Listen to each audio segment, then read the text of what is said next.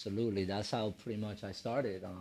When I started the business, honestly, it was back in 2021 when the pandemic happened. And the reason why I started was because I was really struggling to understand the financial, component behind, running a business. Taxes is something that we normally get scared of when we hear the word Yeah. taxes, right? It Right. was one of those, like, I would not even want to deal with it just because, I Yeah. had Put it fear. aside. Mm-hmm. I had fear. So when I ended up opening up my first, nightclub and lounge, 10th Avenue, on Rooftop Eatery, it was one of those things that I said, I really need to understand every component to be able to become more successful in this business. Because a lot of the downfall for many businesses is, not having their books in order. Right. So we had an accounting team, we had a bookkeeper.